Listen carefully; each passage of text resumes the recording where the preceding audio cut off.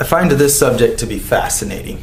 I look at a lot of paintings out there, and I notice that a lot of artists avoid painting hard shadows. So you see, I use those a lot, in especially the murals that I want to have a lot of depth. Well, it's amazing what those hard shadows tell your eyes about without you knowing. You know, you just see these shadows and you notice right away the direction that the light is coming from, and it gives you a sense of the time of day, and it gives depth to the plane, not as an airplane, but you can see that I've got all these planes sitting on a platform. Before I put those hard shadows in there, they looked like they were floating in space. That didn't look like a horizontal plane. But when I put those hard shadows, all of a sudden it takes the shape of a horizontal flat plane. But now let's talk about the color of shadows. It's really important that you get the color of a hard cast shadow right. Well, any shadow for that matter. But the way I do that is by adding black. Is 90% of the time will do it. But you need to consider the light sources. So as I've said in other videos, a shadow is like an alternate light source that's dimmer. So in this case, I have this bluish surface that the planes are sitting on here, and I have blue indirect light coming down from the sky.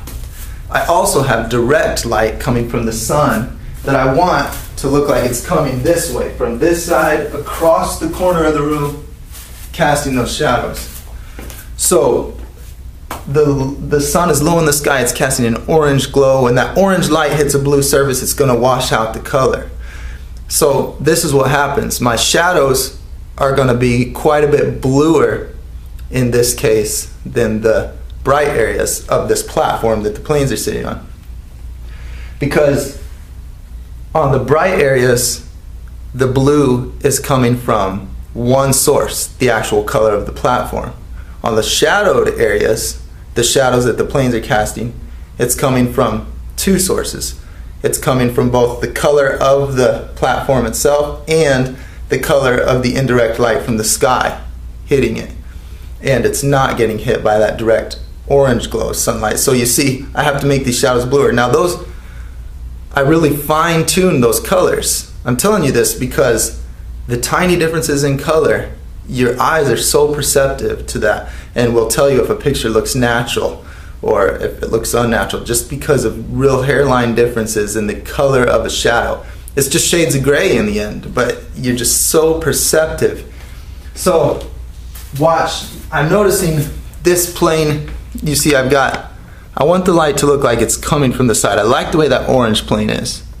Then I come over here and see how the shadow on that stingray looking plane is going more downward and not as much towards that corner. So I need to shift that and make that go more directly sideways towards that corner so that it matches that orange plane and this guy over here. See that shadow? I want that light to look like it's going right across the corner of the room.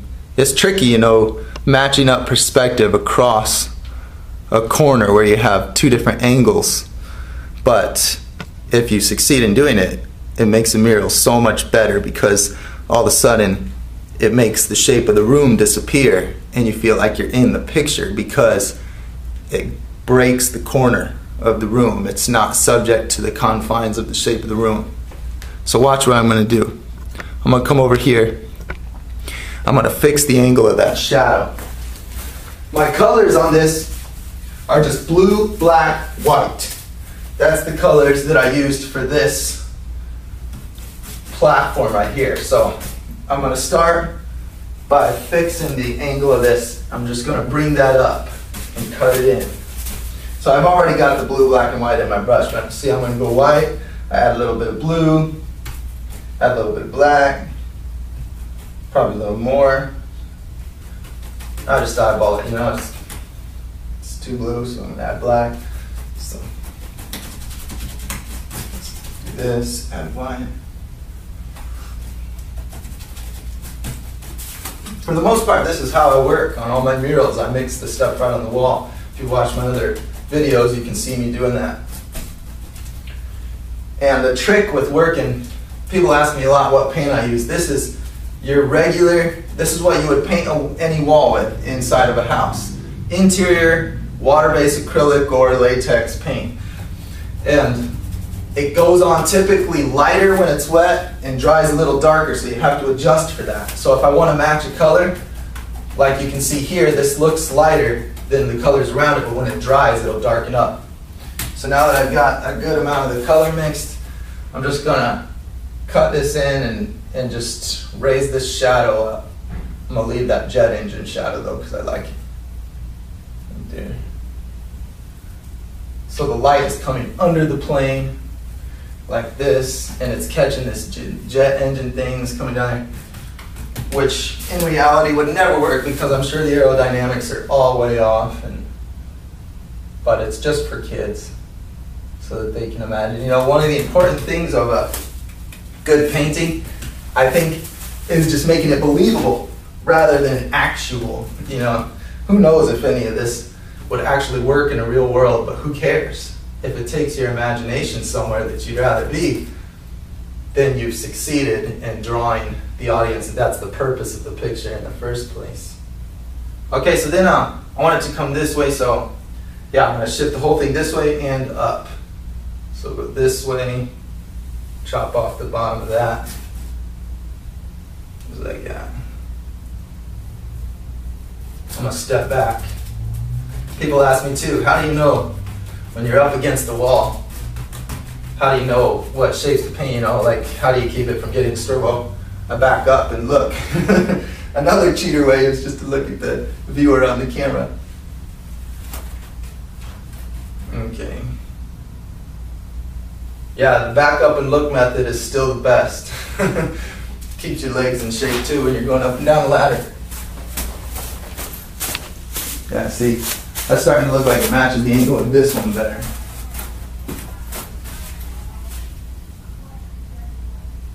Oh, I hear people outside. Yeah, so this is down in I'm down in North Phoenix area. This is a pediatric office, pediatric dentist office. Jet Set Smiles, and it's a really cool place. You know, they're going to have this place decked out with murals. It's going to be really fun for the kiddos.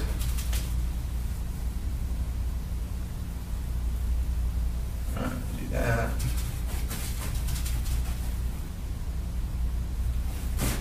See, once I've got the paint mixed on there, because it's water-based, I can just keep throwing water onto this and just cover up. I'll worry about really fine-tuning or touching up colors after I get my shapes where I want them. Okay, so I've got that angle adjusted.